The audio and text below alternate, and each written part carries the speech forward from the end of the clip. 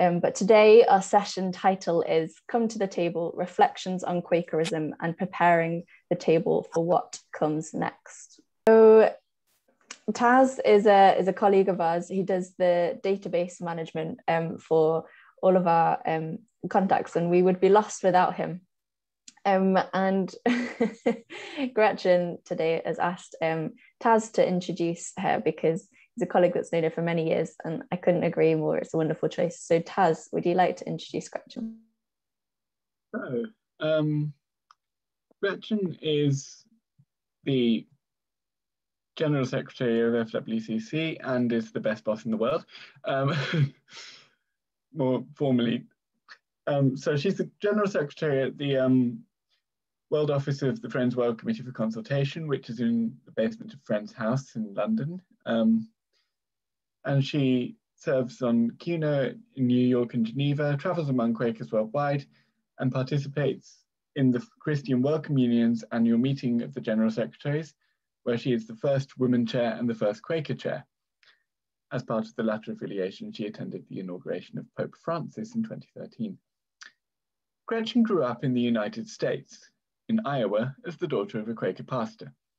She's served many different Quaker organizations, including as presiding clerk of Philadelphia Yearly Meeting, director of leadership development for some Quaker retirement communities, and as board development consultant for over 20 years. She has a master's degree in organization development and adult learning, and her primary work has been in organizational change, board development, and strategic thinking. Grounded in faith, her work for and with Quakers is a lifelong commitment to bringing love into fuller illumination, where the vision for a peaceful world and the hope for all people to live productive lives might take root. Gretchen has 2 grown daughters in the United States. She lives in the United Kingdom with her husband, David, and they love to play music together. Gretchen also enjoys gardening and fabric arts. And with that, I think I'll hand over to Gretchen.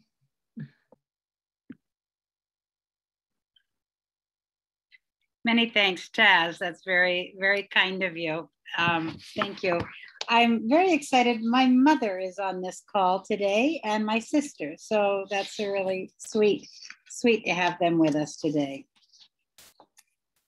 So what a privilege it is just to be speaking today, to be here with you. It has been such a huge honor to serve all friends these 9 years. It's been quite amazing. I feel so grateful to be a Quaker. It gives meaning to my life to know God through the Quaker experience. I structure my life in ways that conform to the Quaker way, and that is both comforting and freeing. So let us come to this table today and enjoy each other's company and conversation. The table was known to Jesus as a place to give blessing, to break bread together, and to give to those who were ready to listen. It becomes a place to remember the blessings of God and to experience joy and grace. It is also a place to heal brokenness and regret, to allow others to affirm each of us as contributors and as children of God. I have shared meals with friends in many parts of the world, exceedingly grateful for the meal and the loving hands that prepared it. But more importantly, I remember the spiritual nourishment that came from sitting around the table, delighted to be in each other's presence. Gifts of the Spirit that sustain us. We know the value of relationship and of community. I have watched as we expand the table, bringing around more tables and chairs as an act of encouragement for everyone to gather. Our table is huge and our welcome is palpable. Quakers and many people of faith are given to the world to represent God in the world. God wants us to rescue and renew His and our creation. We are called to God's mission. We are called to be co-creators with God. So I want to tell you a story, and this includes Simon Lamb, who is also here on the call. He's the clerk of FWCC. So Simon and I traveled together to Burundi. There we found the most generous welcome, gathering around many tables with a wide variety of friends. One sunny Sunday morning, having attended a church service in which 7 different choirs performed and small babies were blessed, and many other things happened in that worship. It was lovely. I felt spiritually refreshed. Afterwards, we were taken for fellowship to an open air building, and there we were served a most beautiful meal. Leaders of the church, of the Quaker church, gathered to ask us questions and to engage in dialogue. We talked about the phenomenal peace work that Burundian friends initiated, about how CUNO's work is based on quiet diplomacy and deep listening, and about their ecumenical work supporting unity within diversity and resisting some among them who think ecumenical work is about creating one church. Our discussion was deep and probing, and I have thought about that day quite often. And I'm grateful that as friends from different parts of the world, we care so often about the same things.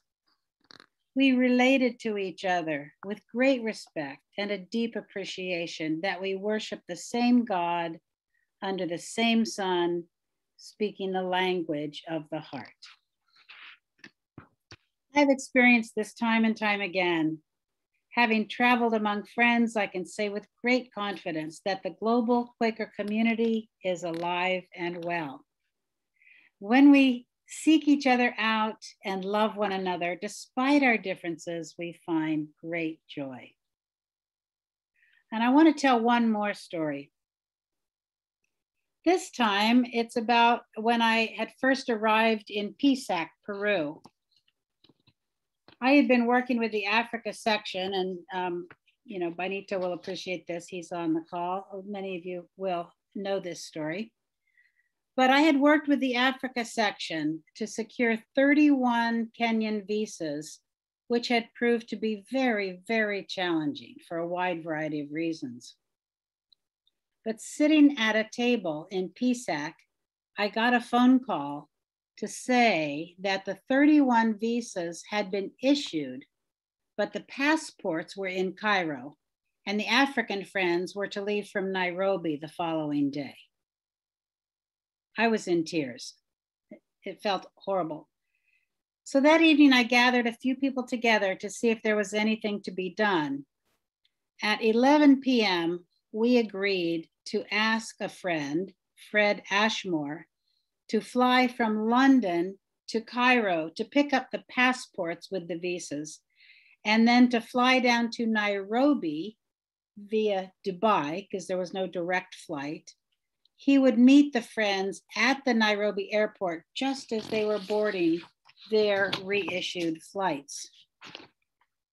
So after that 11 o'clock decision, by 6 a.m., Fred Ashmore texted me that he had booked his flights and was on the way to the airport. And that's exactly what he did. It was amazing. It worked, it worked. So when our friends from Kenya arrived at the conference, everyone was outside to greet them. It was just the happiest moment I can remember, hugging everyone and just laughing. And we were so happy to have them joining us. We could not have had the World Plenary Meeting with part of our family missing. It was a precious awareness that we truly need each other, and we will do whatever it takes to be together. If we can learn to appreciate and use our diversity well, we have the hope of creating peace in the world. My prayer is that Quakers and other people of faith can be united across the globe in treating all humanity with respect and love, raising one another up with a tender hand, in the words of Isaac Pennington. This is, for me, the basis of setting the table for the future. COVID has given us a rich opportunity to reset, to recalibrate our thinking, our systems, our ways of life. We have many, many assumptions to disrupt and narratives to rewrite. We have a lot of soul searching ahead of us with God as our guide. We need to keep coming to the table. We need to know that our strength comes from God. We need to know the importance of our community support as we give and receive love for one another. We need to invite new people, perhaps those who are unsure of their faith, as well as those who have things to help us in our own understanding. We need to nurture our Quaker communion and recognize it as a place of belonging and strength. What does this mean for us? So I've listed 10 wishes. Number 1, being open to God's transformative love, being made new all the time, learning and reaching for new ways to be in the world. Number 2, being comfortable with coming to the edge. Just walking right out to the edge and being okay being there. Living with ambiguity, finding new flight patterns, finding ways to serve God's purpose. Number 3, admitting our flaws, our humanness, our mistakes, but not dwelling on them, but forgiving ourselves and others. Number 4, finding a stronger expression of our theology, of our testimonies, or is in Africa, they're often called values, and our faith. Number 5, being strong and persistent in our work for justice and peace. We never give up. We keep at it. This is one of the things I dearly love about being a Quaker. We just keep at it. Number 6, be curious about what we don't yet know and pray for God's guidance in opening us up to evolving awareness. I've always thought that Quakers, because we are a very thoughtful communion, that we are sensitive. We're good at sensing how the world is evolving, how we are evolving. Number 7, come to life with a generosity of heart. Number 8, love God with all your heart. Number 9, be grateful for every day. And number 10, love one another. So I want to close with one of my favorite scriptures, John 15, 9-17. It reads, as the Father has loved me, so have I loved you. Now remain in my love. If you keep my commands, you will remain in my love, just as I have kept my Father's commands and remain in his love. I have told you this so that my joy may be in you and that your joy may be complete. My command is this: love one another as I have loved you. Greater love has no one than this, to lay down one's life for one's friends. You are my friends if you do what I command. I no longer call you servants, because a servant does not know his master's business. Instead, I have called you friends, for everything that I learned from my Father, I have made known to you. You did not choose me, but I chose you and appointed you so that you might go and bear fruit, fruit that will last. And so that whatever you ask in my name, the Father will give you. This is my command, that you love one another. Thank you so much. Thanks for listening. Thank you, Gretchen.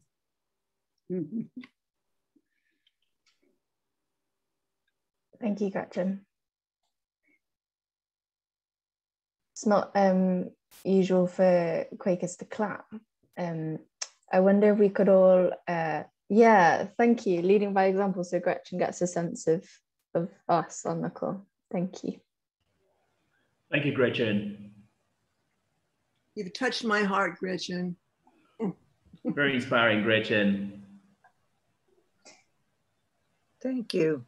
Okay, I am from an unprogrammed background in Quakerism, so I am going to encourage us to have a moment's pause just before we go into our breakout rooms, but together, pause together in silence, and then I will give the next instruction, but let us just pause together.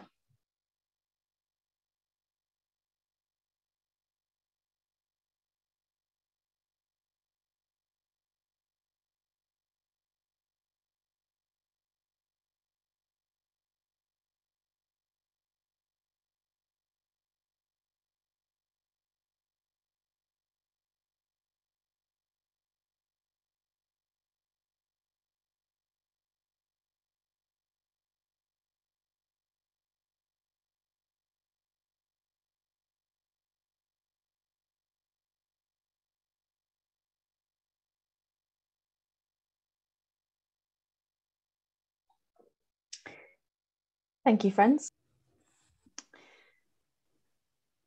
Okay. All right. Thank you. Now, I know that some of us are up very late or up very early. It's not all 1 o'clock in the afternoon or almost for all of you. So thank you again for being with us. And it really is a joy to be together. So we have 40 minutes left of our time today, and we're going to have as many questions as we can get through. Before we start calling on people, we do have some questions that people filled in their registration form, so thank you. And Gretchen, I'm gonna start with one of those today. So I'll spotlight you in a moment, but while I ask you the question, I'll let you see my face. So one of the questions that I've picked out for you, Gretchen, that I think will be good for you to answer is, how does the impact of Quakers on our world today compared with that of the 17th century Quakers of their world? Wow. I'll put it in the chat so you can see, but do you want to go ahead with that one first, just to start off light? Very, very good question. Yeah, I think it's fun. You know, I think of the early Quakers as being so evangelical and so full of, you know, the immediacy of the spirit, and of so you know, my family came from Lancashire in England, and because of being religiously persecuted, you know, moved to the colonies then.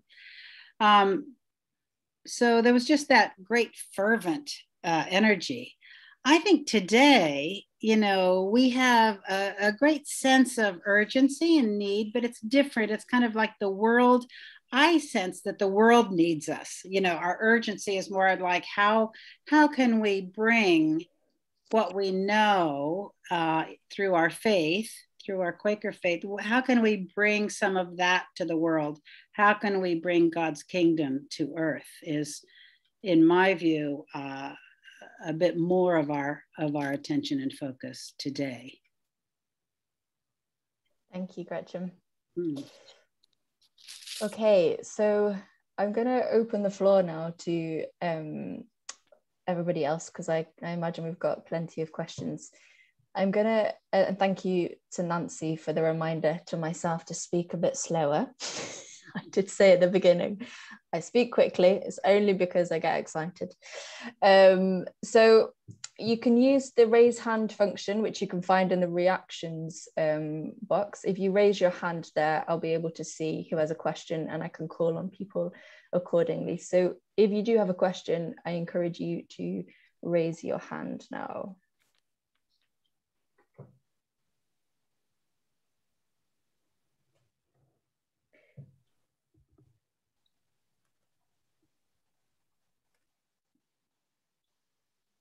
Gordon.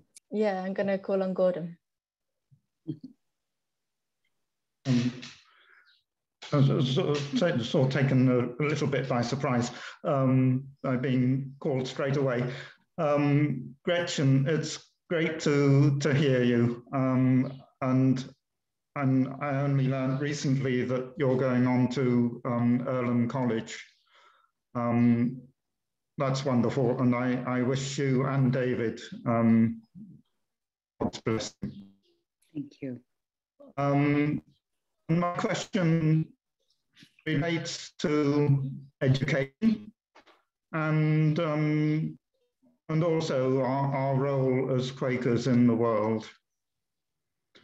And I hope it's not an unfair question, but I'd like to hear whatever thoughts you might have about the role of the Quaker schools in Ramallah and Brahmana.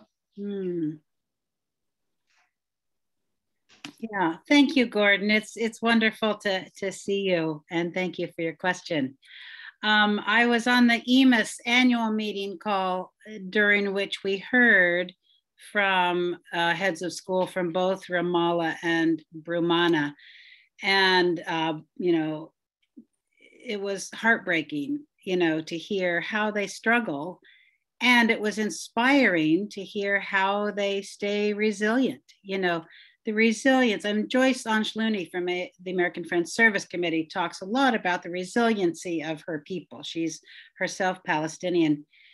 And, you know, I've always admired Jean Zaru and her ability to stay resilient and positive, even as she tells stories that are just really heartbreaking. And, you know, being in a part of the world where the inequities are just so stark, and you know, the injustice is just unbelievable.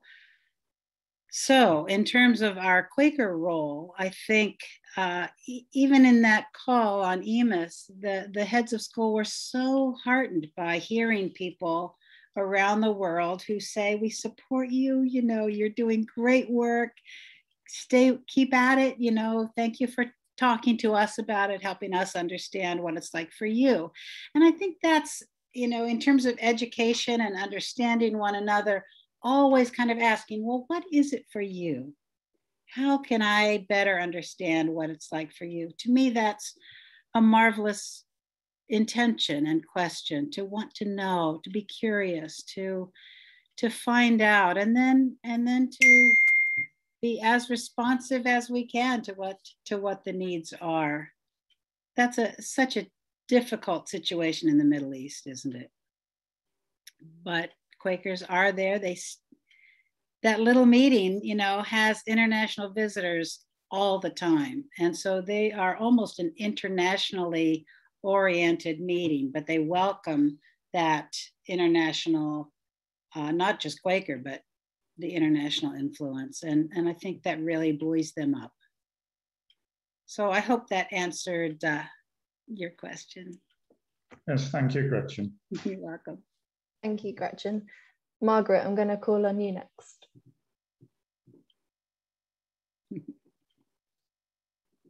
You're muted, Margaret.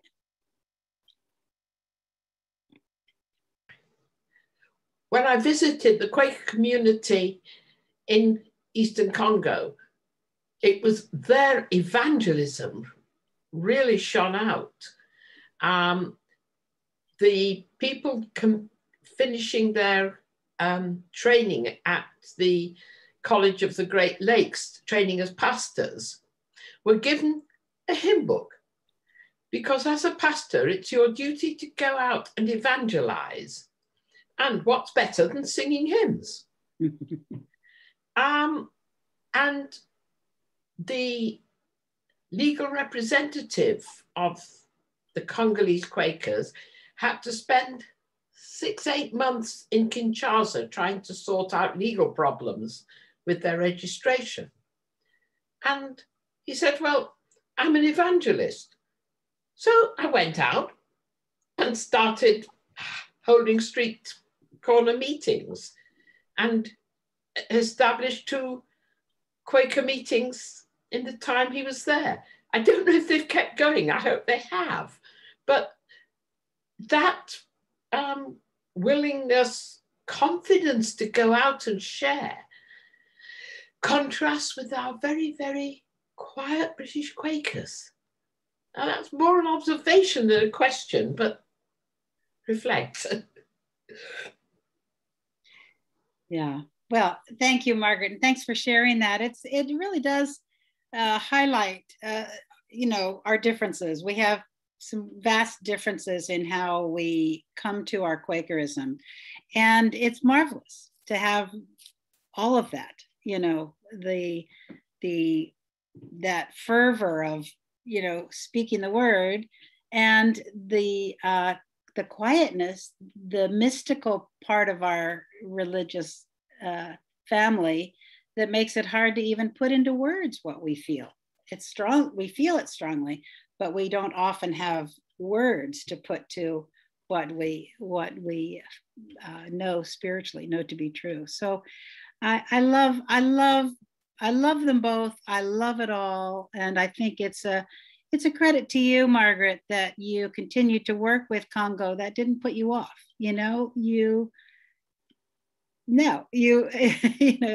we can admire these elements that we all have within the family, which is quite broad. And I want to just say that this is the same, these differences are very true for every global communion. So we hear this and hear the same experiences among the Lutherans, among the Seventh-day Adventists, among the Catholic Church, all of the different communions who have a global presence have, usually more evangelical growth and activity in the global South, and a more traditional church in more of the global North. Thank you, Gretchen. One of the questions that we had on the registration form actually works quite well with this question. So I'm going to pose it to you now just while I encourage other people here in the Zoom room to ask their questions in live time. But the question that we had in advance was, the non-theism seems to have increased in the Quaker circles and / meetings. What are your reflections on this? And I know that you spoke about this a little bit in a recent video you did about how the Quaker religion, branch of Christianity, traveled all around the world and what happened as it traveled around the world. But I wonder if you could talk a little bit about your reflections on this non-theism. So I'll read the question again for you. The non-theism seems to have increased in Quaker circles / meetings. What are your reflections on this? Yeah. A lot of this, it varies quite a lot around the world, I would say, and actually here in the United Kingdom, I feel as though it's not as strong as it was 10 years ago, even, I would guess. But having said that, I think Quakers are known for, and we want to welcome people who are on a journey and who are, considering what for them, what for each of us is important in a spiritual sense. My hope would be that for anyone who is a non-theist, that they can join a Quaker meeting, a Quaker community, and be part of that, and that they would not ask the community to change for their sake. So, and what I mean by that is, it's important for people within a Quaker meeting or a Quaker church to talk about their faith using whatever theological terms work for them. And I'm a great believer in, you can change the words if you need to in your head if they don't work for you, but don't ask everyone else to change for you.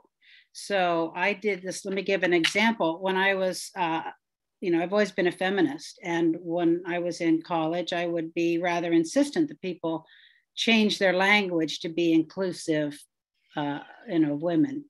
I mean, I still do that on occasion, but I'm more selective about doing that. And I often just have learned to change in my head that language so that I don't feel angry about it or offended by it, but that I can still in my own heart hear it in a different way, in a way that would work so that I can hear it. Yeah, thank you. Thank you, Gretchen. Linda, we have a question from you. So would you like to unmute and ask your question to Gretchen? Thank you, Gretchen.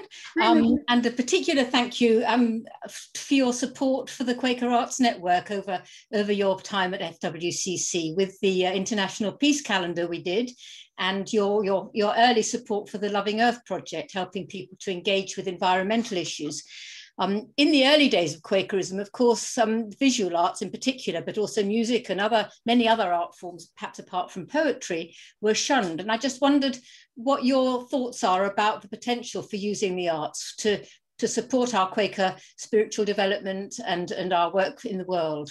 Yeah, brilliant. Well, you've been a great instigator of using the arts, Linda, and I think people, I certainly appreciate it and have really appreciated the work you're doing in that regard. It has brought a lot of people to an issue. There's something about expressing oneself, whether it's through poetry or a song or artwork or the fabric arts, to express something that is hard to put into words sometimes, or at least it gives us a visual so that we can really hold it differently. And I think that's brilliant. I'm a musician and played, I played in a band called Faith and Practice.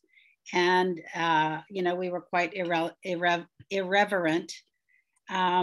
And that was great fun to kind of poke a little fun at ourselves as Quakers. And, I always felt sad that early Quakers, you weren't able to enjoy more of that, that the piano would never be played at certain times, or if they even had one, it would. So I'm always grateful that in the current day, we can welcome more of that, new kinds of expression. I think it's all helpful to our spiritual growth. Thank you, Gretchen. Hope that answered your questions, Linda. I'm going to call on Bob next. You had your hand. Bob, do you want to ask your question? I'd encourage you to unmute yourself before you do. Thank you, Faith. I actually had two questions, but I think I want to actually say something else instead with my time, and that's on the arts. My late wife was an artist, and after she died, I founded a group called the Marianne Oberg Foundation for Spiritual Art. And I'm going to, in the chat, put a link to the website. It's very simple. It's mafsa.org. And any friends who are interested in spirituality and art, I would invite you to contact me. Thank you. Thank you, Bob. And that's a lovely painting behind you. Yes, that's a painting that a friend Carlos Alvarez did, and that was based on one of Marianne's sculptures, which was an abstract angel. And then he was inspired to create that painting. Yeah. Thank you. Thank you, Bob. Daniel in Brussels. Hi, Gretchen, best wishes to you and David on the next step in the adventure of your lives. Related to Linda's ministry, as a follow-up to that, I was thrilled to see the trilingual FWCC calendar, and I would ask you, is any plans in the pipeline to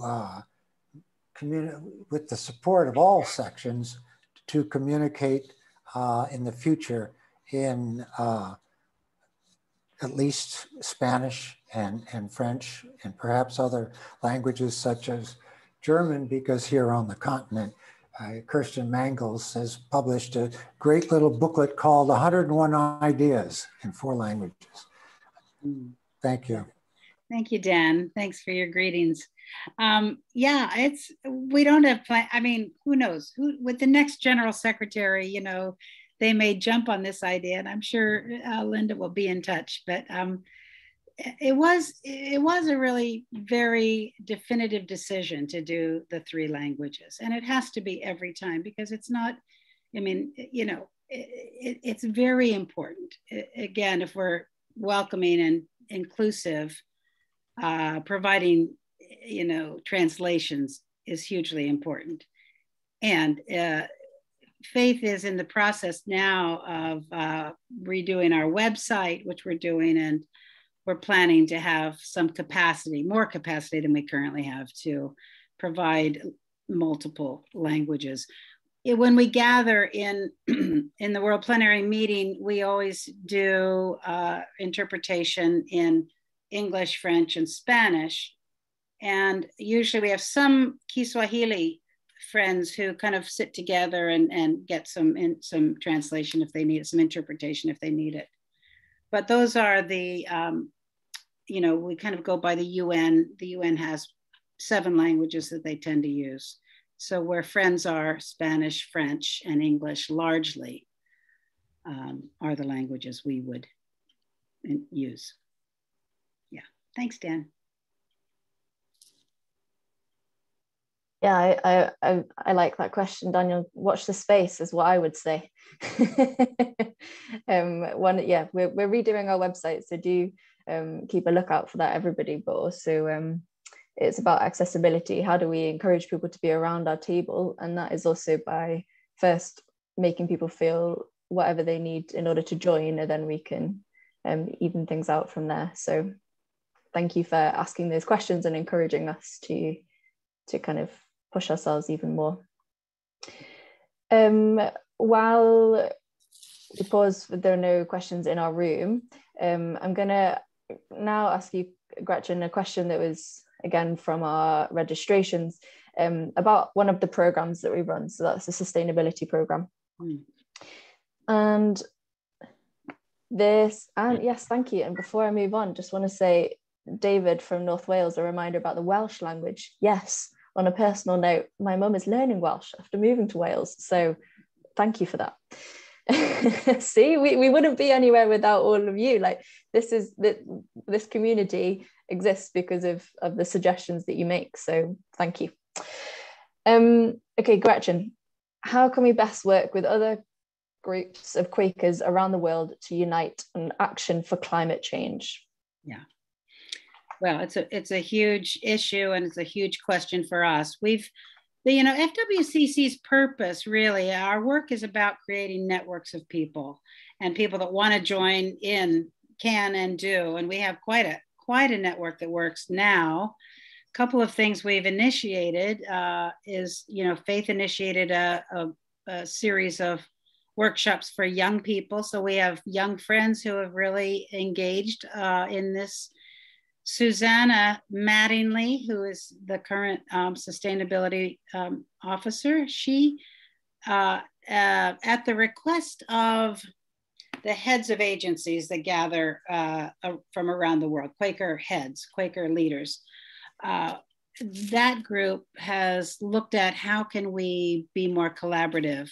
And for sustainability, Susanna has started now a group of Quakers from anywhere in the world, so that it's not just those heads that meet as agencies, but it's the kind of the next level down, and asking yearly meetings if they have people that want to be part of this ongoing network and dialogue that to let us know.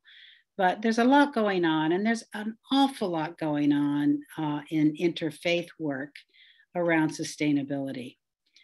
So that, you know, we do many different groups. The one that I've been in most recently is a group that has met online 6 times. We use 7 different language interpreters, by the way, a couple different Chinese languages and so on.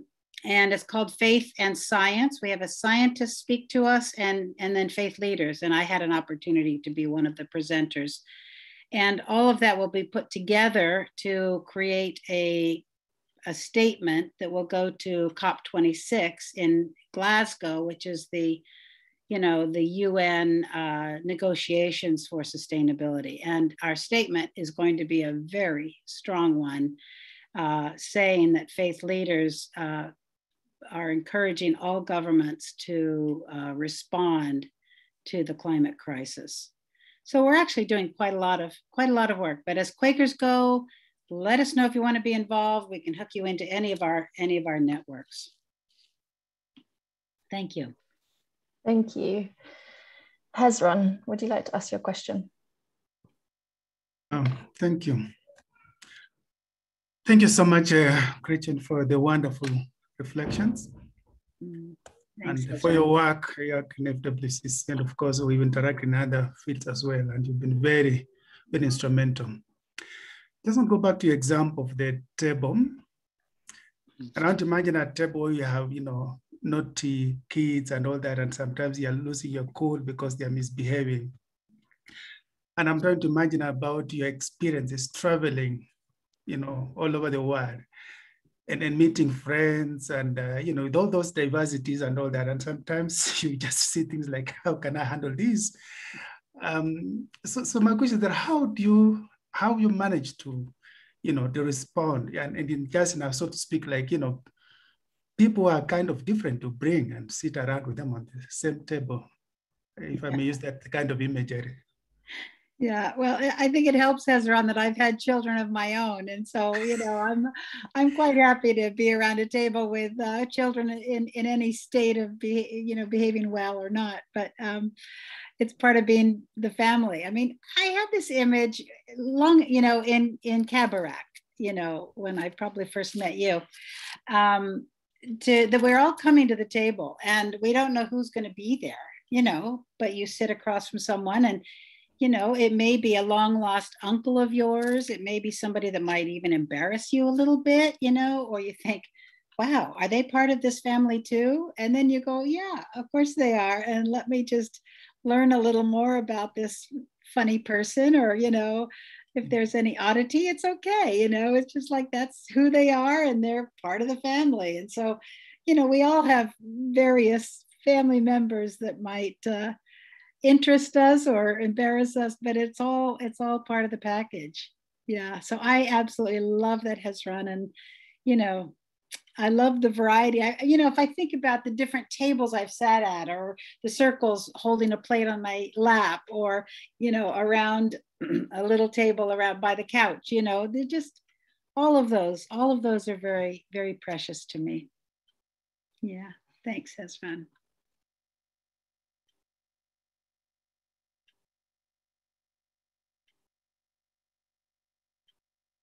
I think you're muted, Faith. Can't hear you, Faith.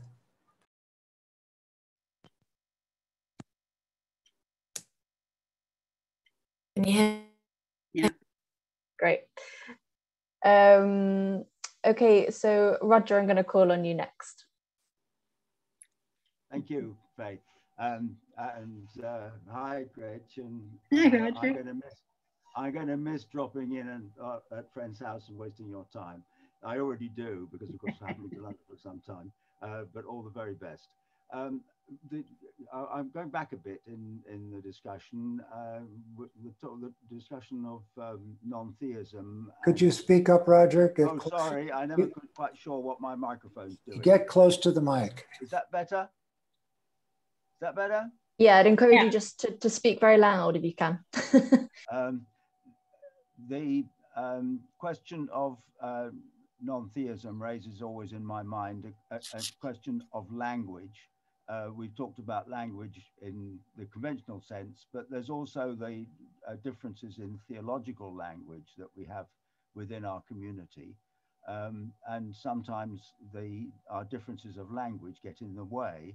And I wondered how far we can encourage friends to dig beyond the language to the experience, because I've got a lot of sympathy with some of the things that non-theist friends say, but I find the language difficult.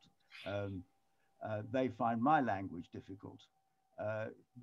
But I suspect that we have an enormous amount of common in terms of our experience. Now, whether that extends on to the wider Quaker community, I don't know. But I wondered whether Gretchen had any thoughts about how we can dig beyond the language to the experience. Good. Thank you, Roger. It's a great way that you've described that. I think, and I want to give an example. I think it's a lot of work. Diversity is a lot of work, and it is a lot of work to hear someone in spite of something we disagree about, or the language gets in the way. But the language is one of our diversity elements, so it is one of those things that I think we all have to keep working on. Or maybe we ask someone, what do you mean by that? And dig a little deeper into some of the meaning of language. But I want to tell a quick story. When we were in Peru, we had booths for interpreters and so on, and headsets. And there was a man who was from the mountains in Bolivia, and he spoke Amari. And so there was no interpretation for that, but he was a pastor and was invited to give the prayer. And when he gave this prayer, we didn't know the language, but he said it so passionately that people were in tears, people were crying. And, it made me realize that really we have a language of the heart. And I think I mentioned this in my talk. We have a language of the heart. And if we can hear that, if we can hear the heart speaking through whatever words we use, I think that's where we have, that's where we can come together. Thank you, Gretchen. Couldn't agree more. Leah, I see your hand is up as well, but I'm conscious that Nicole, you have your hand up, and we've heard a few British friends, so I'm going to call on Nicole first. Leah, is that okay with you? Yeah, wonderful. So Nicole, would you like to ask your question? Well, it's a hello, Gretchen. It's also, I think as we talk about languages, I'm reminded of the verse. I'm not acquainted enough with the Bible to remember where it's from, but by their works ye shall know them. And I think especially in climate change, I'm impressed by the work of the young people and how they go about their work. And I have found myself learning an awful lot from them. And partly because they are passionate, because it's their life that is being affected. And, but there's also all kinds of cultural differences that seem to get in the way sometimes. And I was just wondering, what is your experience of young people in FWCC, in your work around the world? Yeah. Good. That's a great question, Nicole. Yeah, as you, I learn so much always from young people, and I think just engaging. Part of it is just creating space mm-hmm. where they can be talking, and then listening to them and asking. Again, having that curiosity is really important. This project that Faith initiated around sustainability, it was all planned by them, you know, organized by them. We just gave them the technology and you know, some administrative help, really. I mean, it was probably more than that, but anyway, that was, you know, it was their work. And in the end, they wrote a minute that they wanted to share with the rest of the Quaker world, with those of us who are, as Faith often says, young at heart, maybe, but maybe not young of body, right? So, you know, you know, we have a young adult fund, a young adult development fund, which was the money that was used for the Quaker Youth Pilgrimage at one time. And the idea behind that is, again, we take applications from anyone who wants, in particular, to work across the sections and encourage more intervisitation between the sections. And so, again, it's responsive to what young friends are feeling called and want to do. And for the next World Plenary, we're planning, I hope, to have a few days for young friends to meet ahead of the whole World Plenary. And yeah, so, you know, helping them come together, it's a hard thing to organize. And, you know, we can help them organize if they want to do it. So, you know, that's I think where we are in a good space. Thank you, Nicole, and thank you, Gretchen. Lee, would you like to ask your question?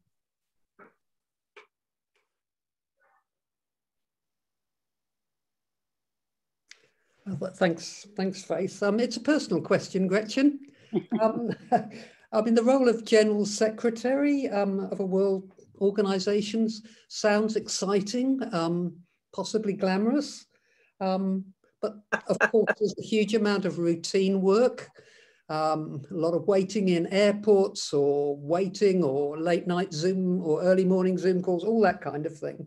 And one of the things I've always appreciated about you is your consistent outward appearance of cheerfulness and openness, your smile and your chuckle.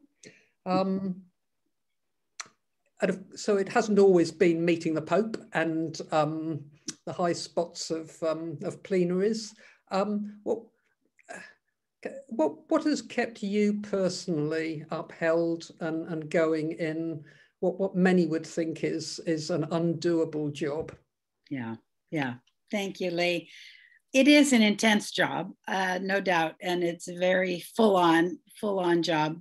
I've always been committed to bringing my full self to whatever I'm doing, and so I've been grateful to be able to do that. I think it does take a good bit of stamina. Travel takes a good bit of stamina. You know, meeting new friends all the time takes a good bit of stamina.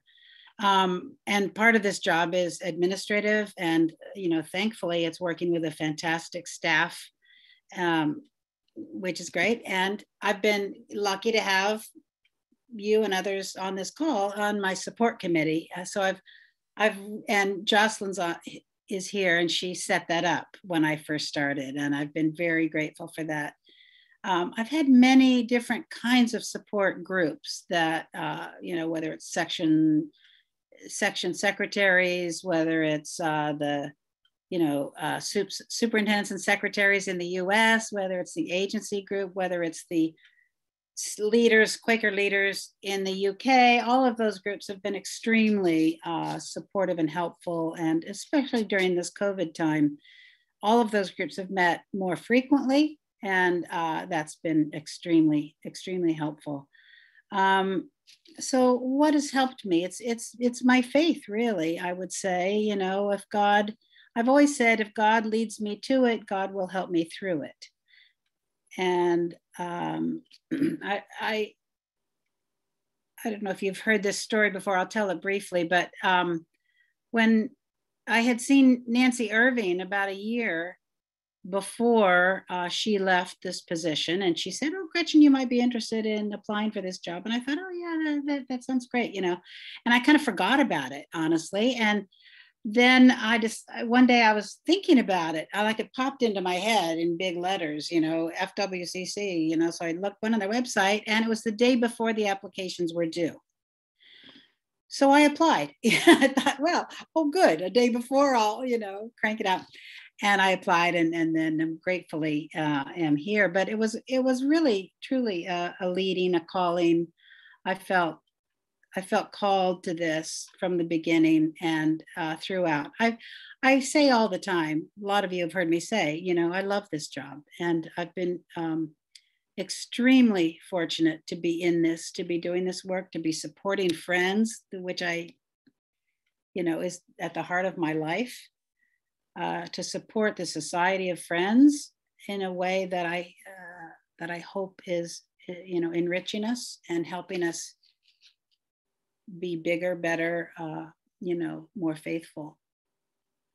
So I guess it's the heart of that really keeps me going, and all of the friends I have made. Thanks, Lee. Thank you, Gretchen, and yeah, thank you. So I'm going to wrap up now because we have 2 minutes left, and there are so many more questions that we would like to ask you. Yeah, Gretchen, there's 9 years of work and has got us to where we are, and there's many more years to come, and we're looking forward to welcoming a new secretary and seeing where that goes. But also, Gretchen, in order to talk about preparing the table, I wonder if you could just share a little bit. There was one question that we had about global community addressing structural racism and transforming inequalities in our society, and maybe you could just talk about the work that you have helped with the support of this committee to work on our gathering, the next World Gathering in South Africa. That might be a nice, hopeful place to lead on as well. Thank you, Faith. Yeah, I think this is an issue, structural racism, historical inequality. It's something that the Central Executive Committee of FWCC is keen on working on and finding ways to do that. We are looking toward, as you said, Faith, the World Plenary Meeting in 2024 in South Africa, in Durban. And that will be a very rich opportunity to hear from friends there who have lived through apartheid and what was that like for them. So we have, as I think I said in my wishes, there are many, many ways that we need to reinterpret, unlearn and relearn. And this is true for Quakers and every person on this earth, probably. But it's big work, and it's work that we all must do. And I think all of this just needs to be part of our conversation wherever we are, whatever we're doing. It's part of who we are, and what our intention is, of course, to be welcoming and loving. And it doesn't always work that way, not because we're trying not to be that way. A lot of times we think we're very welcoming when indeed, as simple as finding someone's name hard to pronounce. So we say, oh, forget it, with that person, no, ask them, how do you pronounce your name? How do you spell it? Let's, names are important. And even when we can't, even when they're less familiar to us. So that kind of thing, there's a lot for us all to learn, and we will do that. I want to say that as Quakers, we keep at it. When, I'll just say briefly, when President Trump was elected, and we were devastated, the section secretaries were in The Hague at a retreat on that day. And we just decided we couldn't do business. We had to grieve or do whatever. So I went out to the beach. And, I thought, well, the waves still come up, those beautiful birds still fly. And as Quakers, we just kind of keep doing what we do. We keep going to meeting and to church. We keep learning what we can do to address issues of our world. And that's just what we all keep working toward, a better world. So thank you. Thank you, Gretchen. You will be missed. So thank you for coming to join us today. Just a few technical points to finish on. The session will be recorded, or it has been recorded, and a recording will go up in July. We have a few staff off. We're a tiny team, but we have a few staff off next week, so there'll be a bit of delay on the recording this time, but it will go up in July. We encourage you to share it with friends, and also to, on a personal note, if there's one person that you can talk to about something that you learned today, so not just to share the recording, but to share your reflection with somebody in your family or your friendship group. They can be a Quaker or non-Quaker, but share something that you've learned today. That would be nice. And if you would like to share that with us, then please do. On another note about sharing reflections with us, this is the last session in our Quaker Conversation series. We're going to take a little break and we'll come back in October. And before we come back, we want to hear from you about how the sessions have gone. So there's a short survey which takes around 10 minutes. And I really welcome all the reflections that you can. So it's on the series as a whole, and your suggestions next. And I'm just going to find that for you and put it in the chat. There we go. And when we do send round the recording, I'll remind you of that survey so you can have a look. And on another note, Gretchen, it was announced yesterday that Gretchen will be stepping back from her position. We've known for a while, but it's finally been agreed. She'll be stepping back in July 23rd and moving on to be the Dean at Erlen School of Religion, which is very exciting and Gretchen's next calling. And we wish her every luck in the next opportunity. And we also then ask for your, just to uphold the search committee as they are working really hard. And I can see a few of you here today to appoint the next General Secretary. So, Gretchen, have I missed anything? Have we? No, we're good? Okay. We're good. All right. Simon had his hand up earlier. I don't know if he has something he wanted to say. I do indeed. I think this is probably the last time we will have an opportunity as a group to express our gratitude to you, Gretchen. You've done a wonderful job. And I've had the privilege of working with you over this 5-year period, and I have thoroughly enjoyed it. And I just want to, on behalf of the world community of friends, express our gratitude to you for what you've done. Thank you, Simon. Your tears mean a lot to me. Thank you.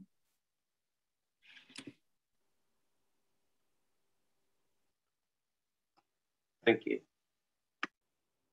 Thank you, everyone. Don't be a stranger. We'll meet again. Thank you, friends.